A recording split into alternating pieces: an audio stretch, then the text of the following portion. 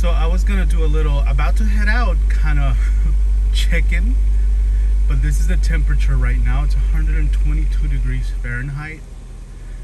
So forgive me if I'm just gonna, you know, I'm about to head out. I can't stay here for much longer. I'll check back in. I don't even know how this is gonna work. Okay, I'm dying. Bye.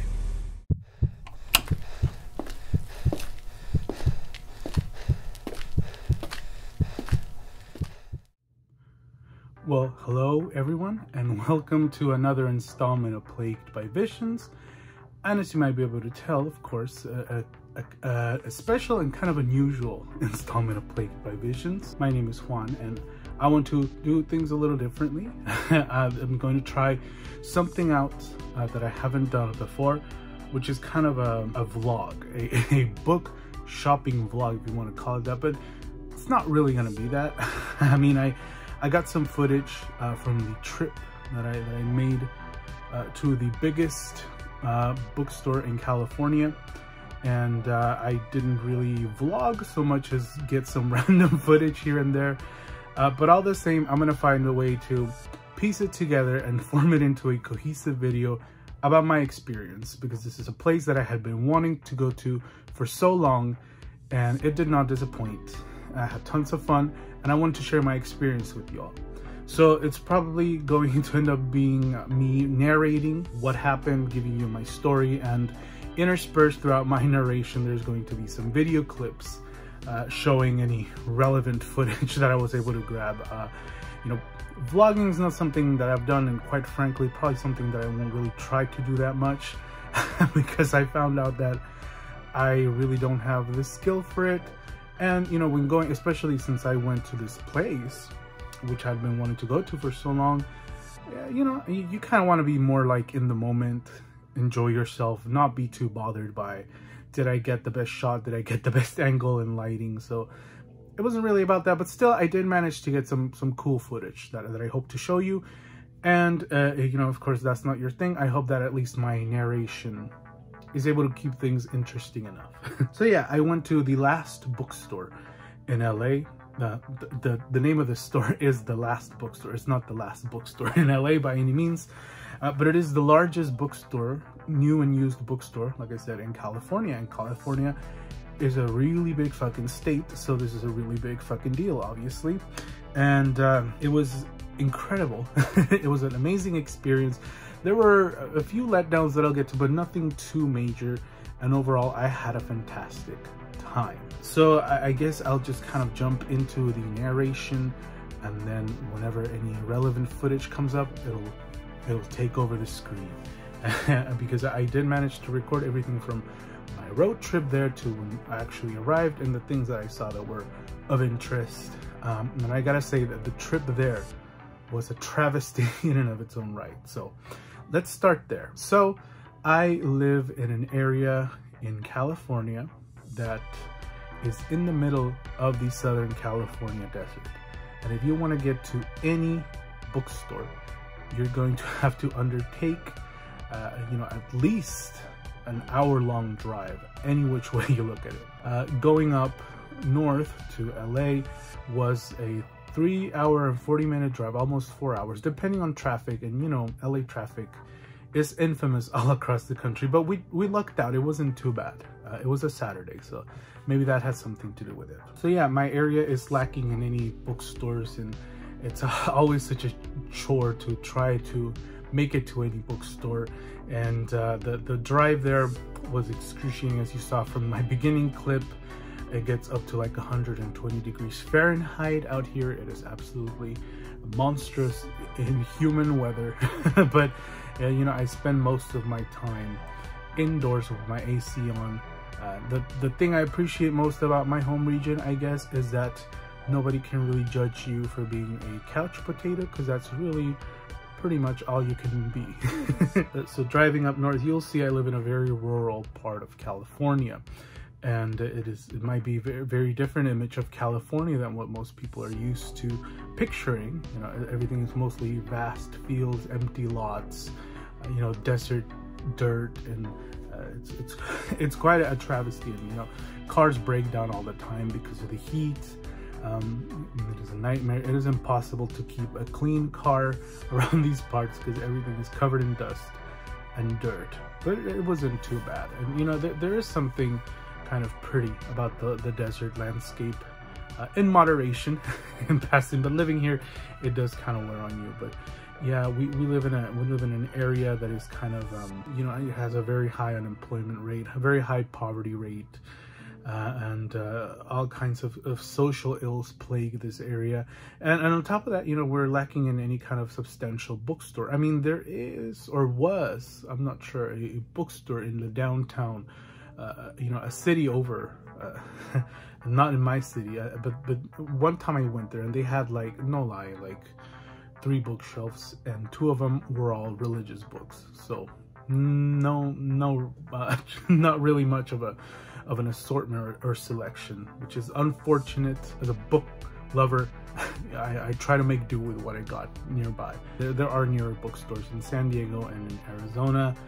You don't have to make this trek up north, and even up north, I think you could come across some bookstores somewhere in Palm Springs or Riverside County or San Bernardino County. But of course, I was on a mission to visit the biggest bookstore. And then another couple of things of note on the way there is that there's a border patrol checkpoint any which way you go. This is something that maybe a lot of people might not be used to, or may have never seen before in their lives, may have never even seen a border patrol agent in their life, but they are very prominent.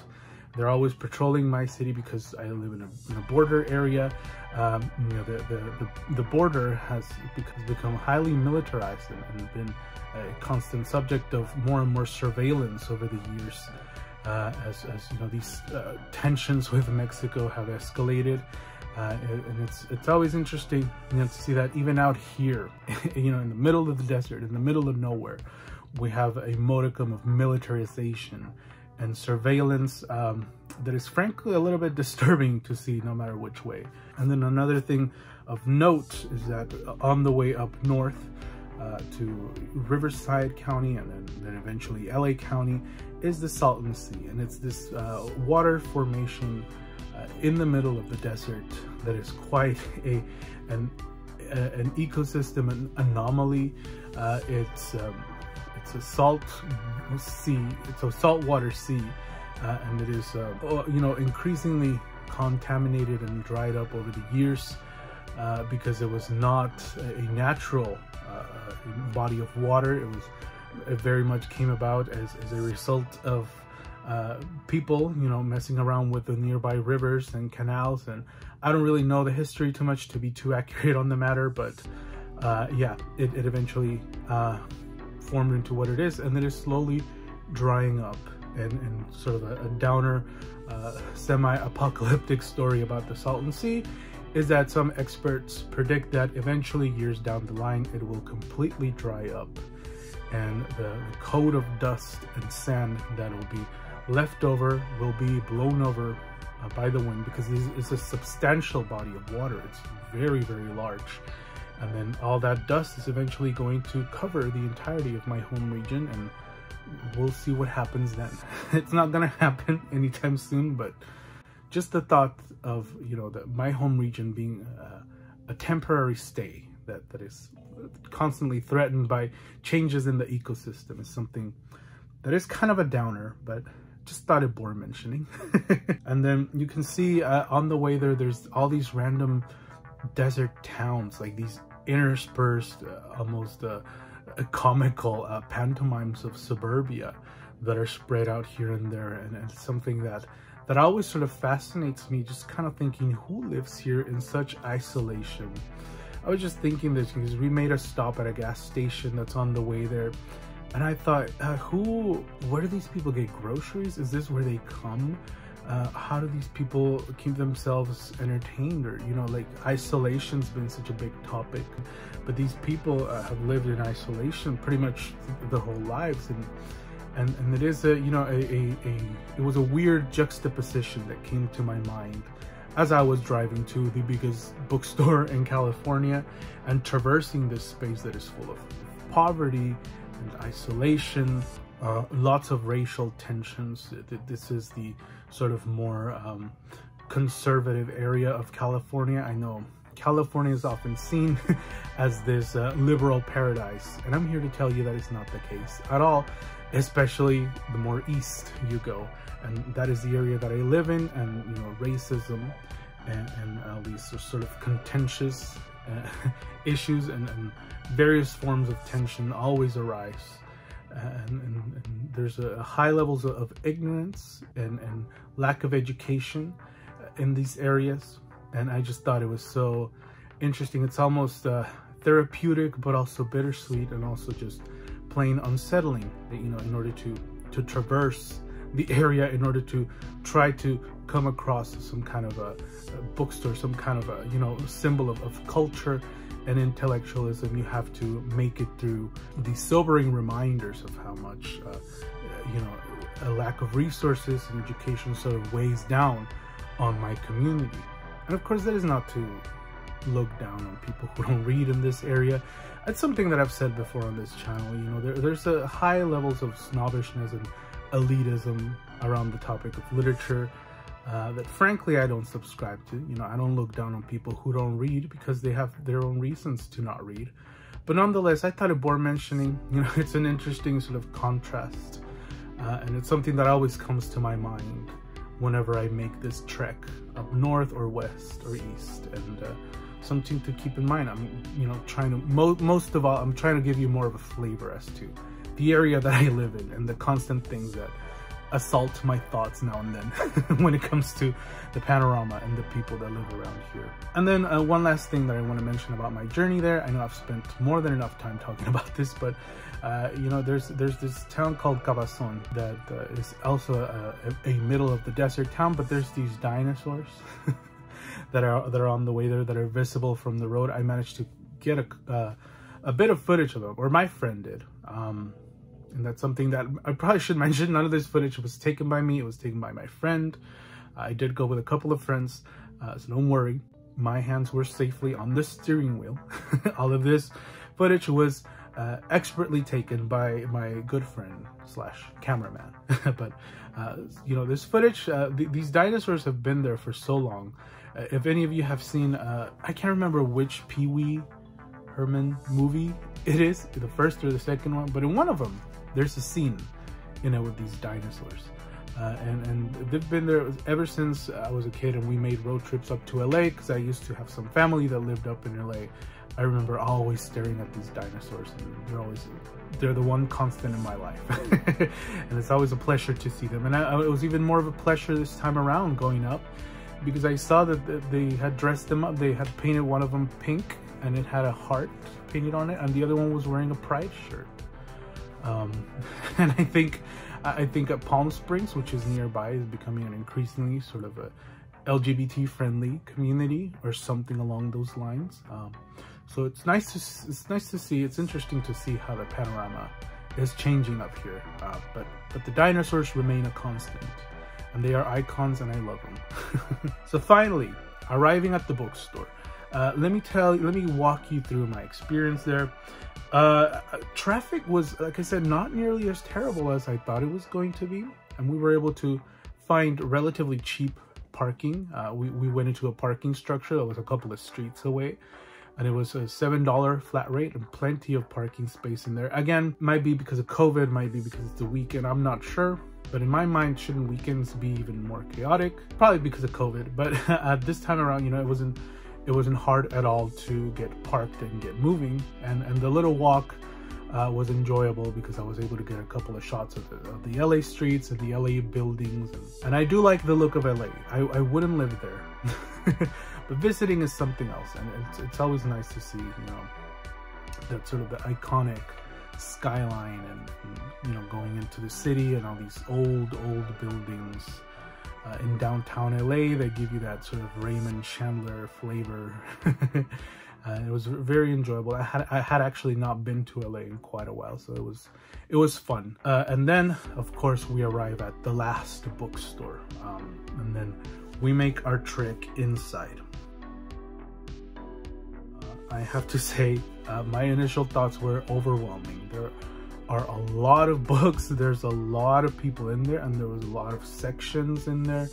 and everything. I will say, not really a detriment, but something that made the whole experience even more chaotic, but not in a way that wasn't enjoyable. But and I understand why, you know, to try to separate books between old and new, you know, used and new, would be kind of impossible for such a substantial selection.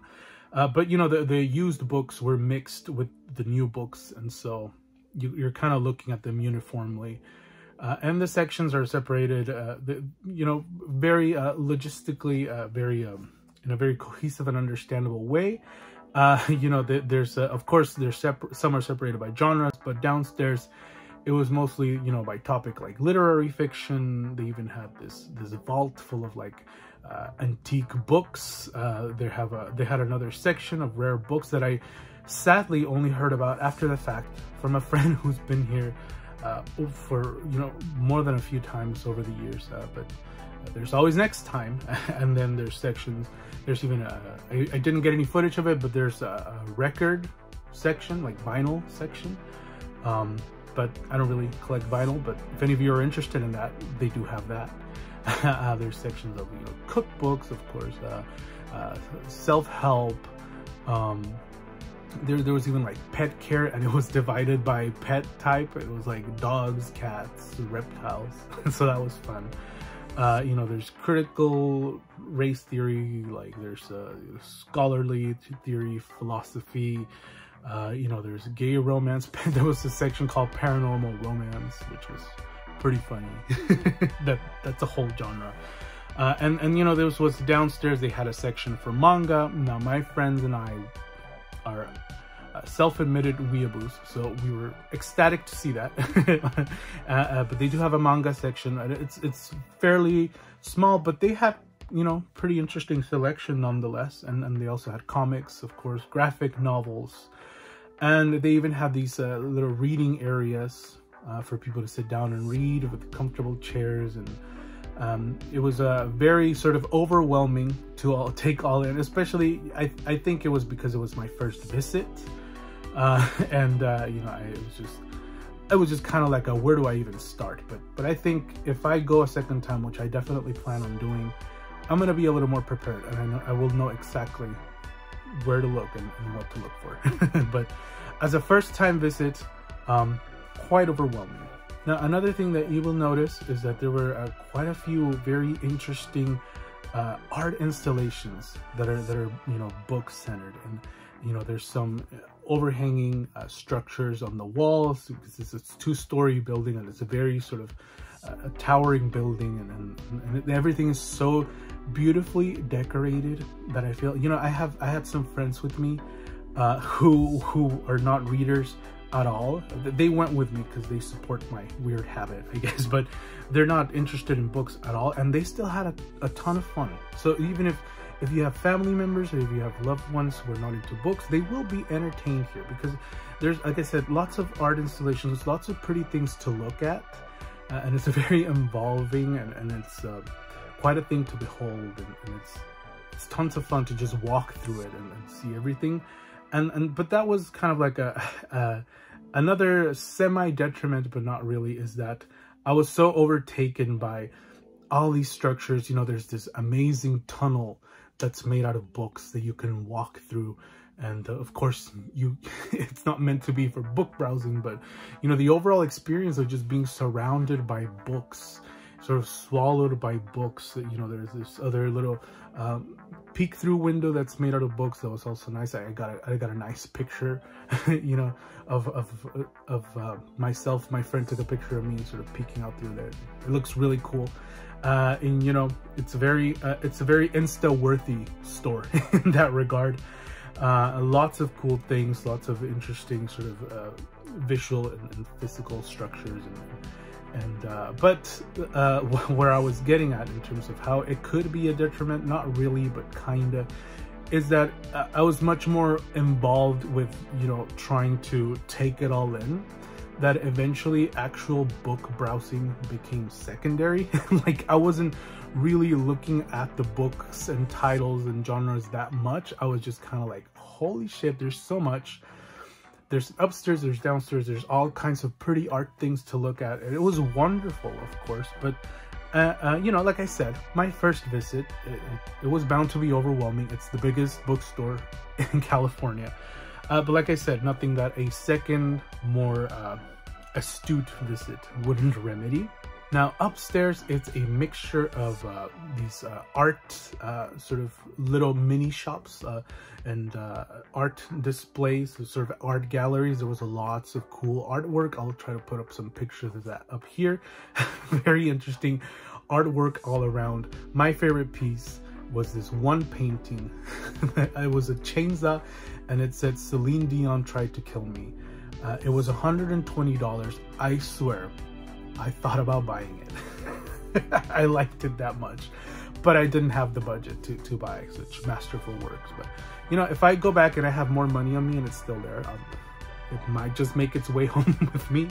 But it was so cool, you know, that they offer so much space for artists to sell their artwork and their arts and crafts, and I did buy something from one of them, from one of these vendors.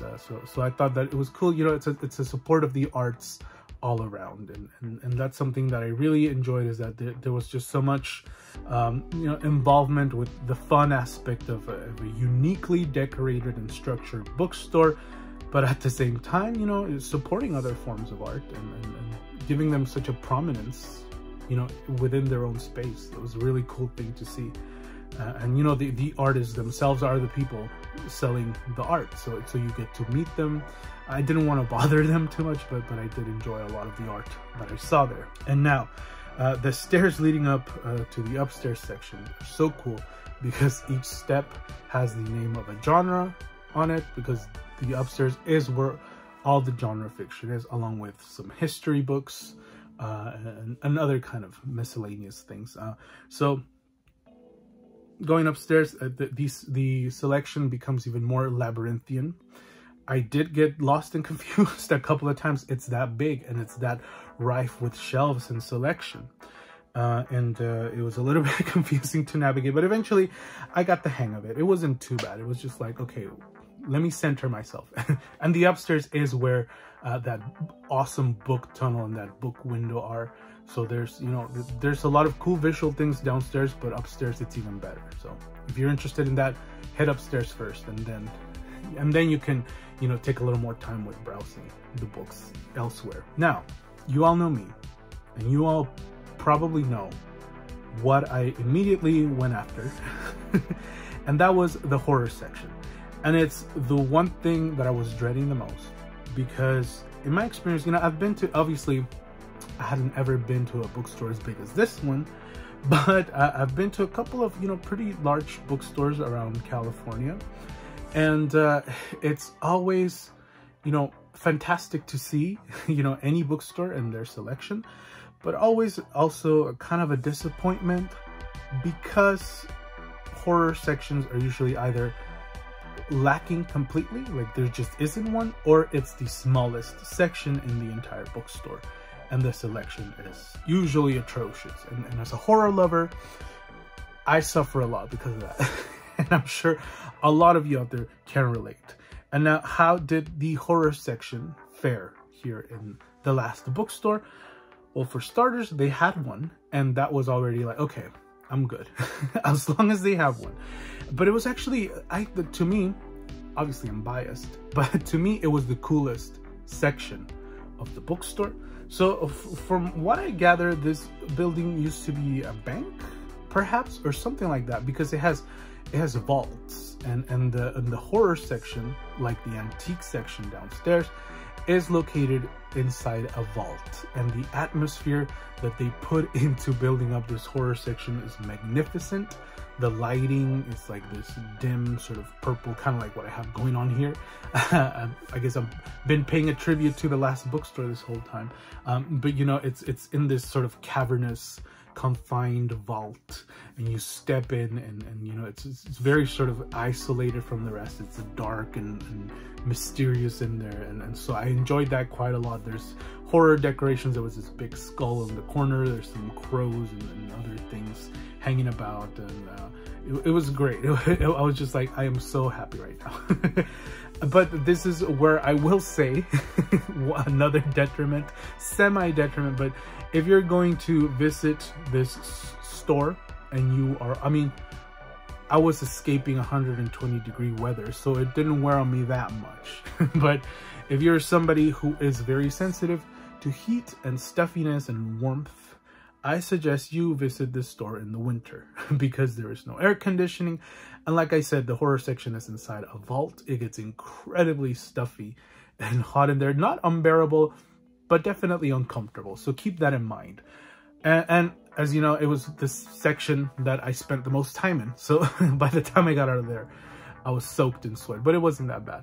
Now the selection, of course, as anybody can relate, with any horror section in any bookstore, Stephen King just has to take up an entire bookshelf by default. I have mixed feelings about that.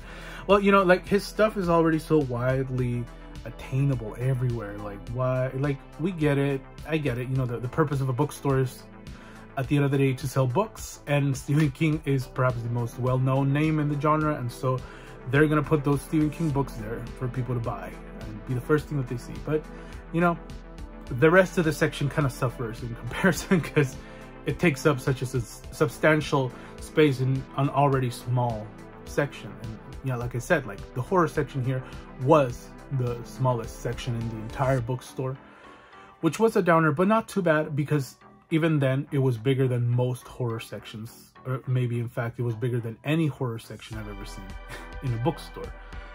So mixed feelings about it, but overall I did find something incredibly cool in there that I actually had been wanting to buy, and I'll be showing you my haul momentarily, don't worry. And then another thing that you know, it really kind of made me tick me off a little bit was that, as you know, I'm doing the Read Every Book by Jack Ketchum challenge, and so I've been looking for more and more Jack Ketchum books to purchase. They did not have a single Jack Ketchum book, and I was very disappointed because of that, to see Mr. Ketchum be so snubbed by the last bookstore. But I'll forgive him because everything else was great. But it was just cool to browse, be in there. It was all about the atmosphere, and I feel like overall, you know, if you're gonna go there for the atmosphere, go for the experience, because it's tons of fun to just be in such a bookish place in every sense of the word. You know, tons of fun, unique experience, and I had a blast. So yeah, you know, the upstairs, wonderful experience. You can get lost in there, literally. And the downstairs is so beautiful, so cozy. Like I said, they have those reading sections. It was tons of fun. Like I said, I was having trouble, you know, with the whole juggling things, like, you know, taking the overwhelming nature of everything in and trying to record and vlog, and like I didn't manage to get as much footage as I would have liked. But you know, most of all, I tried to just, okay, eventually I just put my phone away and I was like, let's just have fun. Let's just go around. Let's, you know, be in the moment. And that's mostly what I did. And it was tons of fun. Definitely will be going there again. Can't say when, but hopefully I will have a bigger budget by that time. And take it from me, you know, I had to drive 4 hours to and from, you know, traverse the treacherous summer heat, go through that uncomfortable experience. And even then, I will tell you, it was absolutely worth it. And the last bookstore is absolutely worth your time. And it has my recommendation behind it. It truly lived up to the name of being the biggest bookstore in California. And so far, it is the best bookstore that I have ever been to. And I had tons of fun. Rewind everything back. You know, like I said, we went through that trek, and then we drove back. We did do a couple of other things up in LA. We went to Little Tokyo. Like I said, we're weeaboos. Did I mention that? So we had tons of fun there. There's this huge anime and manga stores there, and you know, we ate. It was tons of fun. It was good to, you know, go out, which hadn't happened in a while, and you know, be among friends. It was a lot of fun. It was a great experience. It was a great celebration, and you know, like I said, would definitely do it again. And now, you know, the moment you've all been waiting for, or maybe not, I don't know. But what did I get? So like I said, I wasn't really, I was kind of in a budget, and you know, I was mostly going for the experience. You know, I wasn't really going to like haul a fuck ton of books by any means. I just wanted to see the place and take it all in, and even that was worth it.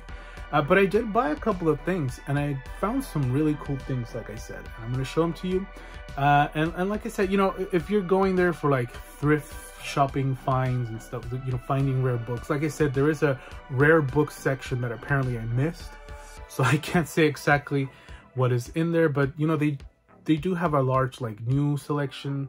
And you know, of course, people are always like, well, you know, why even go when I can just buy that off you know, Amazon, or just buy it online? And I say, well, you know, you get to support an extremely fucking awesome place that really needs every bit of help that it can get. And so I was happy to buy these full price. I don't even care. I just wanted to support the store. And let me show you what I got. So let's go ahead and get into this little bag. The first thing that I have on here is not a book, but this is the thing that I mentioned to you before that I got at one of those little art mini shops in the upstairs section dedicated to art. And it's this it's a notebook, but the cover is artwork by the phenomenal artist that was her own original artwork. And let's go ahead and plug her. Her name is, I don't even know if you can see that. Her name is Liz Houston. I'll put it up here, and I'll put up her Instagram as well. Phenomenal artist. Her visuals were incredible. They were like the more horror themed, not really like, but you know, she had tarot cards, her own designs of tarot cards in there, and crystals and sort of darker themed art, and you know I'm all about that. And I was happy to support her by buying this beautiful notebook with her own art on it. So wonderful, and I'll definitely be using this. I mean, you always need a notebook, and now that I've been doing booktube, I've needed notebooks more than ever. I've been really burning through them with my notes for videos and stuff like that, but that one is going to be reserved for particularly fancy note-taking. And now let's get into the actual books that I bought. I got 3 books, and they are all awesome and magnificent in their own way. So this first one that I got was my priced find. This is the priced find for the day.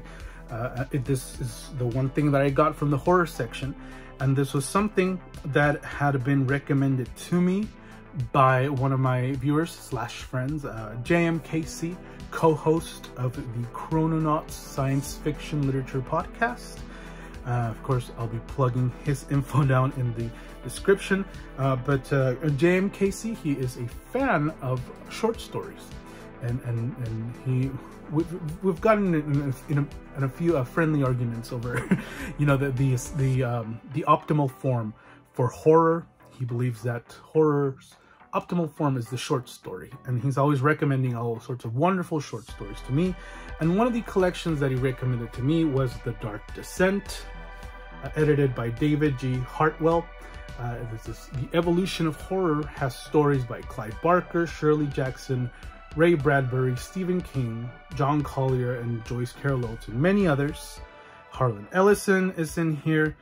Sheridan Le Fanu is in here. H.P. Lovecraft is in here. I was actually so happy that I found this, because I had actually been looking for this.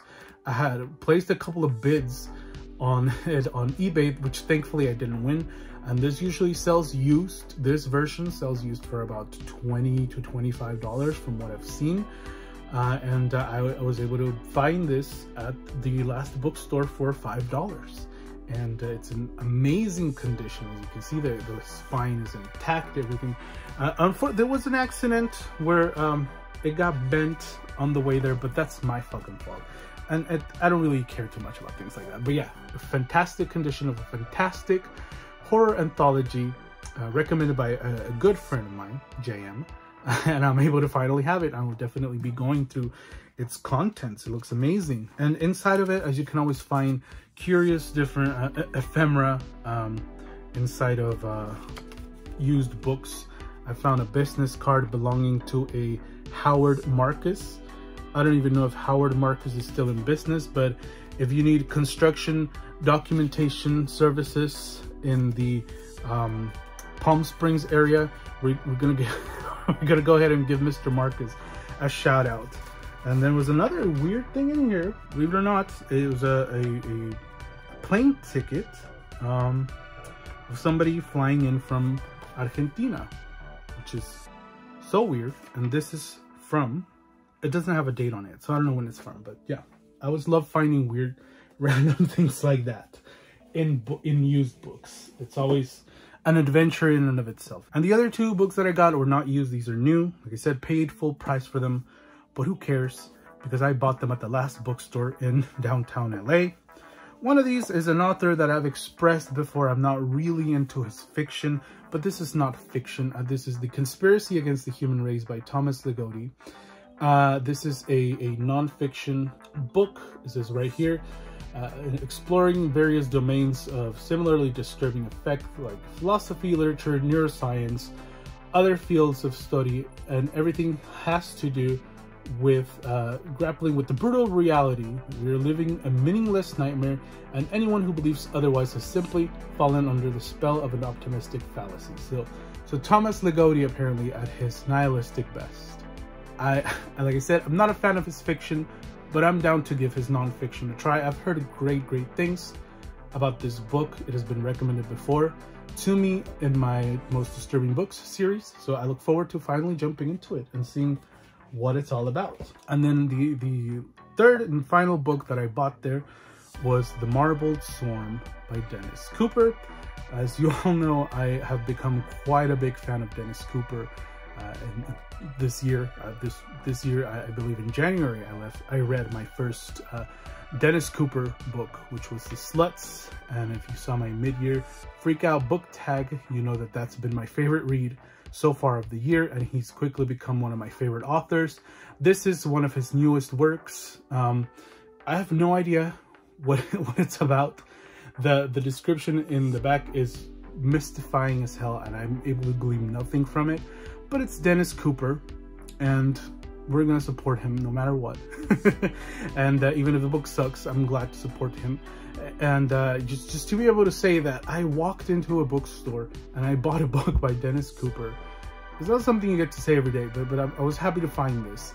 And also was happy that, you know, to see him there, because Dennis Cooper is a big figure in California literature. He is from LA. Well, he's from LA County. He's from Pasadena, but he is from the area. So it's nice to see him being represented in his home region in some capacity.